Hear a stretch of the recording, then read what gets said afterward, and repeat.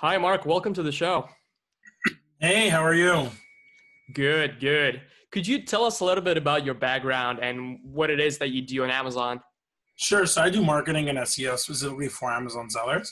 I started off working under a nine-figure seller. He sells nine figures annually, top 500 company on Amazon. So that's where I started. That's where he trained me. That's where I got, the sense of this business. And that was around like 5 years ago. So ever since then till now, I started my own, marketing firm and helping people get to the next level on Amazon. And do you service sellers from all around the world or only in the United Yeah, States? all around the world, mainly United States, but people who are around the world, the main, the gold mine is USA. So yeah.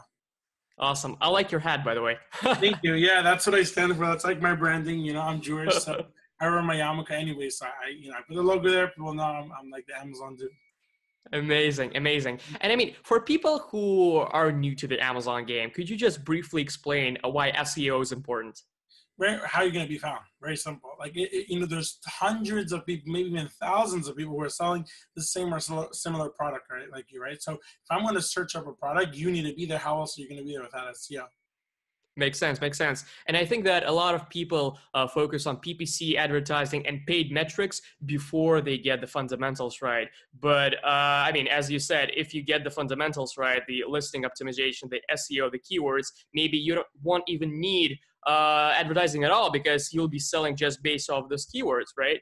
Yeah, exactly. PPC is great. It's great to give you a boost and heads up, but I always view it as a crutch. What you want to do is you want to be there organically. So what we do is we help you be there organically, but let you be found, so you don't need to spend any money on PPC. That's our ultimate goal. But PPC definitely is helpful, sure. Right. And I mean, what's the process? What does the process look like when, if I'm a seller and I come to you and I tell you, like, I have this idea for a product, I'm going to be selling glass on Amazon. What questions are you going to ask me initially?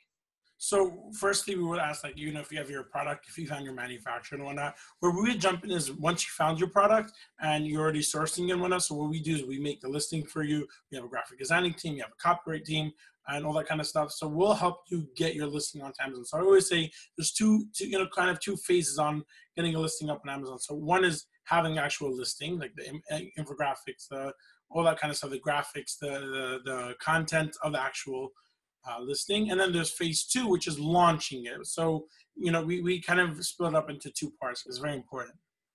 Right, right. And you mentioned that there are certain parts that go into a listing, right? The photography, the headline. Could you just briefly describe what goes into a successful listing and maybe in descending order of importance?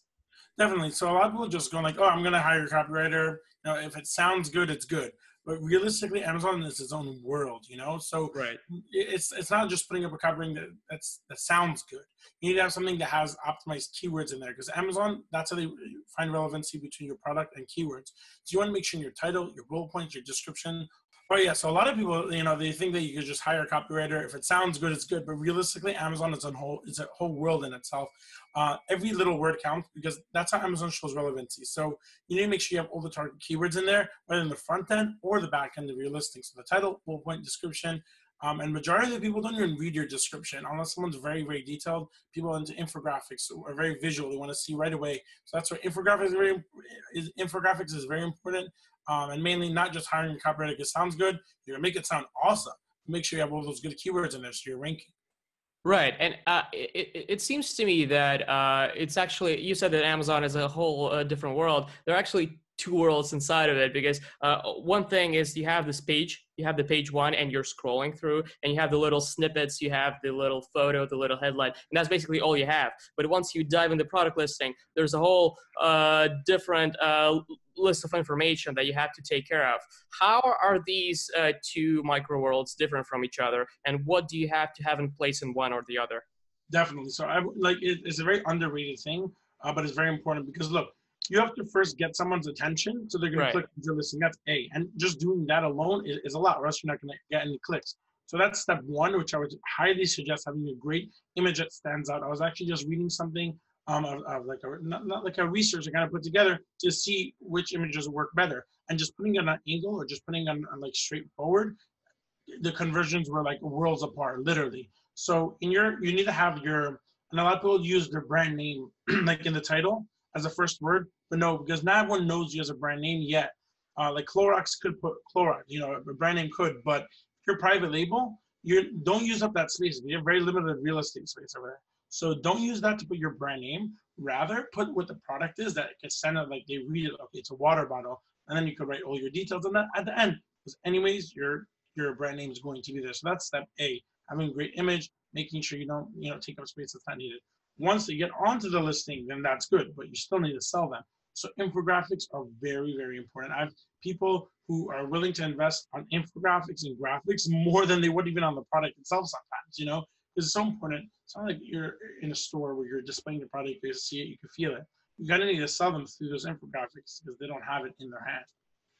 Right. So when you're basically winning the click, you have to make sure that your photo is to the point and don't put your brand name if it's not famous. And once you want to win the sale, you have to make sure that you have all the details, the bullet points, the description, and the infographics, as you mentioned. And I like that you mentioned the point about the brand, because it seems to me that very few sellers reach their business to the point where they reap the benefits of a brand. So a lot of businesses invest in branding, invest in their name, their trademark, and all these things are of course important. But very few sellers really get to the point of scalability where you actually get the benefits. You're not Kleenex or something, right?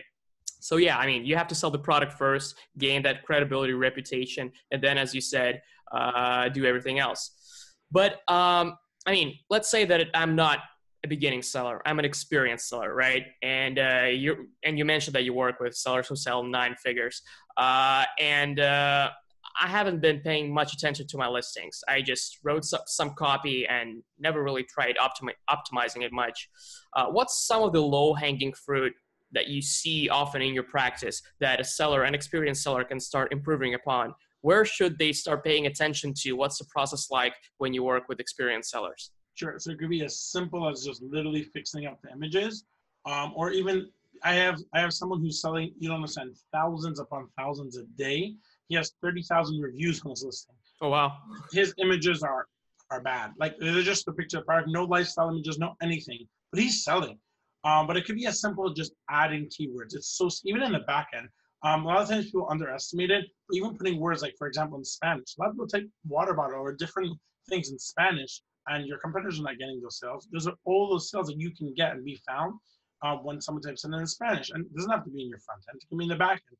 As long as you're found, you're indexed for that keyword, then you can get those sales. So it could be as simple as putting keywords, fixing your images, but it could be really as simple as that. Yeah, people, you updated their thing within 24 hours, they just saw sales coming in, right? And you said you mentioned that the experienced seller has to fix the image. And what was wrong with the image? What's usually wrong? They just, meaning it's just very plain or simple, or it's outdated. People, like, the trend changes every single day. So it might have been awesome 2 years ago, but you need to be with it. You need it, like, vibrant colors, or it depends on what the product is, but you need to stand out. You need to show why you're better than everyone else, because every day there's a new competitor coming on. Right, and that's where an expert like you yourself comes into play, because a seller can't just physically monitor all the trends in product development and manufacturing and marketing and SEO. So yeah, I think that surrounding yourself with experts like you is super important. I mean, again, I mean, when we talk about blogging and content, for example, in blogs, the headline, the subtitle, the image mix is like the holy trinity of a post success, right? So if you have a bad headline, nobody's probably going to read your post. So if a post is underperforming, it must be one of those. I mean, is it the same that comes to Amazon? Are there any 2 or 3 things, as you mentioned, that really a seller should focus on, the 80% that can make or break a business? Or is it all balanced out? It's all balanced out, but like I mentioned before, and I can't stress it enough, that the images and infographics are so important, because people Right. are pretty visual. You need to catch them.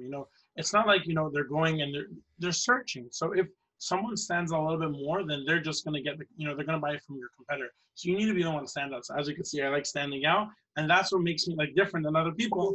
And people see me from far. People see because they relate it. So that's what I always compare it to. Like, think outside the box, offer something extra. For example, like people do ebooks and stuff like that.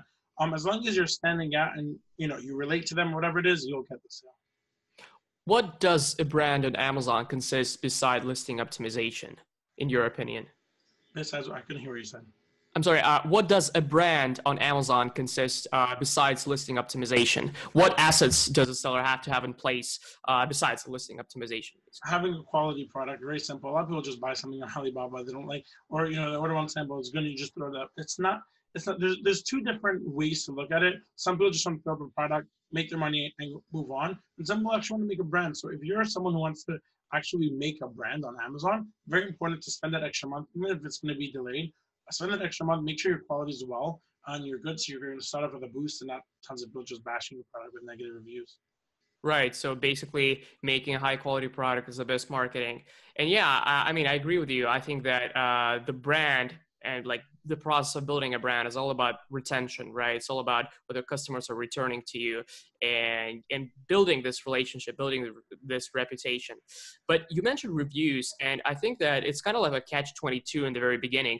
Because if you don't have sales, you don't have reviews. If you don't have reviews, you don't have sales. So what's the initial process of getting those first reviews would look like? It's so hard, and it's like one of the biggest questions again in the past like 5 years because it's true. So Amazon offers a program called Early Reviewer Program, right? Right. Which is the same thing. Like either no one's buying your product, and then the few that they do, they're going to review. And most of the time, people are leaving negatives because when you get a product, for example, right? Are you Right. like you're looking for the negatives rather than the positives? Right. Right. If Right. there's Right. negative things that come to the mind, everyone's going to post, post, post. So what I built the past 5 years was my own focus group across America, where people are regular shoppers and whatnot. And what they'll do is they'll purchase a product on Amazon. We'll give it away to them, and they'll review the product. So if there's something Oh. genuinely wrong with the product, they'll come back to us. They'll give you feedback so you can change it for the future. And if it's good, they'll put a review on Amazon. They'll help you out, and you can grow further. So just having that in place is such a big head start, especially on Amazon, because every minute, every day counts of when your listing is there or not. Absolutely, absolutely. And I like that you mentioned that people leave only negative reviews because I'm embarrassed to admit, but I personally leave only negative reviews because if a product is good, I was like, oh, it's good, okay. And if there's something wrong, I just want to make them know, right? So I want to tell them that, guys, your product is wrong. So Wrong. you just end up having all these negative reviews. And And yeah, it's true. And that's how I got introduced to the space. I never really realized someone brought to my attention. They're like, would you leave a review? And I said, no, unless it's awesome, unless it's like really exceeded my expectations, then I'll leave a 5-star. But otherwise, we're looking for the negatives. They're just posting negative, negative, negative. And unfortunately, that's what it is. So you kind of have to fight against that. right, right, right. And I mean, speaking of not just listing optimizations and PPC, I'm always curious about how sellers build a brand outside of Amazon. So whether they're using marketing inserts in their product, whether they're using email marketing, right, social media, blogs, landing pages, ebooks, as you mentioned. But I'm curious to know, I mean, among the brands that you work with, what does their general, among experienced sellers, of course, what does their general marketing funnel look like? What assets do they have in place? So I always suggest someone building a brand outside of Amazon. People only rely on Amazon, Amazon, Amazon. But I have a Right. question. Let's say your product goes down or something happens. You know what? You're going to rely on Amazon. You can't just do that. Amazon is a great platform, an awesome platform to help you boost sales and to actually get you started. But it's very important to also focus outside of Amazon, getting those sales. First of all, there's no fees, like Right. Amazon's taking. But Amazon's great. So yeah, doing product inserts or outside traffic, Facebook ads, Instagram ads, those kind of stuff like influencers and kind of guiding them, creating brand awareness of your brand itself so that when someone wants to purchase it, it's not only Amazon. You're not only found on Amazon. You also have an online presence where people could, purchase and relate to and kind of get your brand name out there. Yeah, but should you sell through Shopify or Instagram or just use them for brand awareness? You could do both. You could do both. I mean, a lot of people, what I see is they mix the both. They create a Shopify site, but they direct them to purchase it on Amazon because no one's going to ship out like products themselves. Not everyone wants to do that. Everyone just sends it to Amazon and just gets it going. But so what a lot of people do is they'll create the Shopify site, they'll create the traffic because you can do a lot more advertising and whatnot, and then they'll have them check out through Amazon, and then they'll fulfill the order. So they're kind of getting a win-win over there. Yeah, right, right, right. And is it correct to say that most beginning sellers focus only on Amazon to gain this initial traction. And then once they scale, they diversify into other marketplaces like Walmart, eBay, Etsy, and build their own assets. So is Amazon this entry point for most sellers, as you see Yeah, from? definitely, because it's easier to get started. Yeah, definitely, I see a lot of people doing that. Some people do the opposite. They already have an online presence and whatnot, and like, oh, let's also sell on Amazon. But nowadays, people just put something up on Amazon. If it's successful and whatnot, then they'll build a brand around that.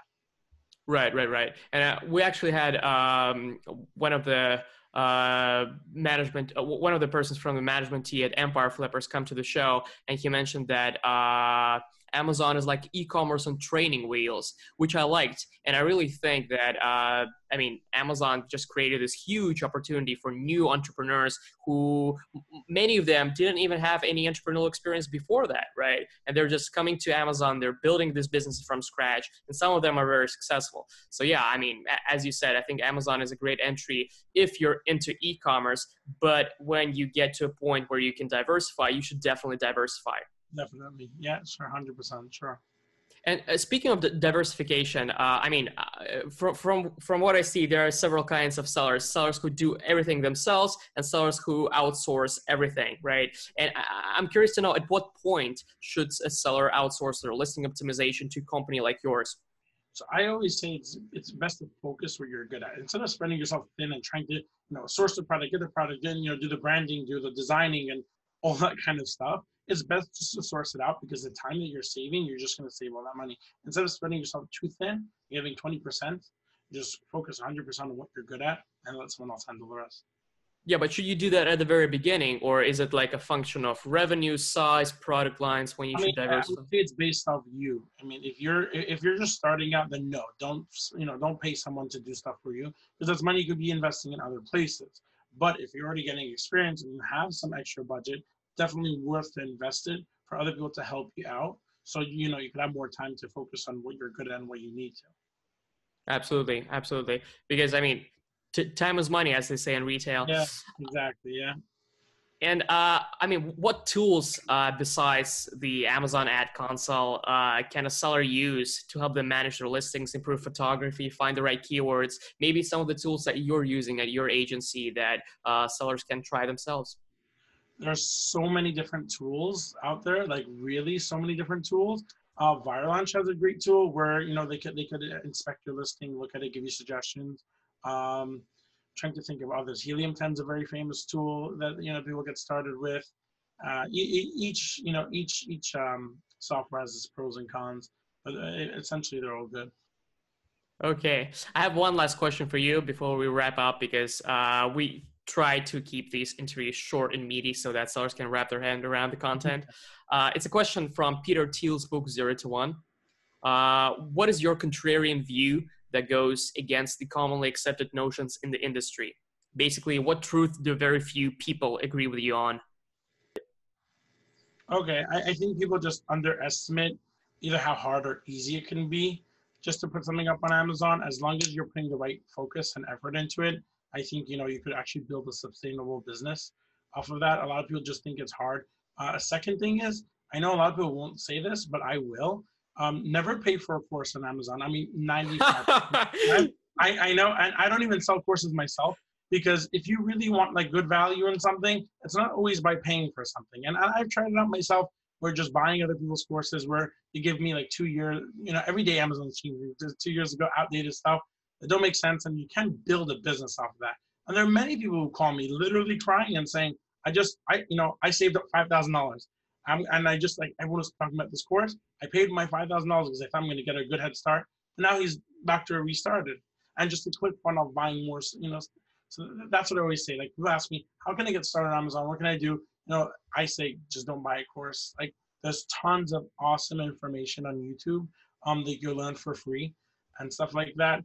And, I just wouldn't suggest buying a course. I mean, there are a lot out there. So don't get me wrong. I want people to come for me. There are many, many great and, useful courses out there, and some that I would even suggest. But the market is just so around themselves that you just go on YouTube and you see those people with the cars in the background, all that kind of stuff, and people just get fooled by it. And I just don't want more people to get fooled by it. So that's my suggestion. Many people won't agree with me on it, but I've seen enough to warn other people that not everything is going, just having to pay for all these courses and stuff like that. Now, Mark, thanks for your honesty because I actually, what I love about this last question is that you get the most interesting answers because almost every agency founder or an entrepreneur has something that they believe to be contrarian and they usually build their whole business on top of it. And as far as I know, Peter Thiel himself in the book Zero to One, that was a contrarian question that every entrepreneur should ask themselves before they build a business, and they should base their own business on it. And I mean, I love that you mentioned about Amazon because really a lot of people are asking questions. Is it too late to get into Amazon 2020? And I mean, the obvious answer is no, if you're serious about it, right? I mean, if you're serious, if you're dedicated to it, it is kind of late to make the quick buck. That boat has sailed, right? Like long ago. But I mean, like as with anything, Yeah, the rules of physics don't change. Distribution does change. as long as you have the right strategy and you know what you're doing, then go for it. But if you're just gonna say, I'm gonna find something from China, pop it online, hope for the best, absolutely not. If you have a good strategy, you know where you're going, you have a plan. This month I'm gonna do like all that kind of stuff. Then definitely it's worth it. As long as you're standing out, you have a strategy, then you will sell well, definitely. Right, and because a lot of people go on YouTube and they just see all this content that was created years ago when people are talking about let's do retail arbitrage, and Or most of drop that doesn't shipping, or work. it becomes a trend, exactly. And Yeah, everyone know that drop shipping is not allowed by Amazon. So that was yeah, another thing through a course everyone was selling drop shipping on Amazon. Tons of people got suspended for that and had money locked up inside and all that kind of stuff. Just because like people actually put their full trust in all these people and like, oh, we're gonna buy a course. But like right. no one knows to even do the research so you can't even drop ship on Amazon. Yeah, right. And I mean, the funny thing with courses is that unfortunately, there's so many people in the space who teach without really having any relevant experience, not even like the slightest experience of selling on Amazon themselves, right? So it seems to me that the Amazon space, because it's a very competitive market and basically saturated market, there are a lot of teaching and content that's growing on top of it that you have to be really careful when you look for information to educate yourself. Exactly. That's why sorry, that's why like even when you ask me, anyone asks me, do you do PPC? I say I don't. I mainly focus on what I'm good at, and I know that there's Amazon's such a huge world. PPC, it's its own world in itself. So I like focusing on the marketing, that SEO kind of aspect of it, just because I know that's what I'm good at, and that's the more I can get most information for spreading myself thin. Absolutely. And everybody's going to win from that because a seller can outsource their listing optimization to you, basically trusting you that you are good at SEO and someone else PPC. But I mean, Mark, thanks a lot for this. Where can people learn more about you and your business? So my website, markkcseo.com.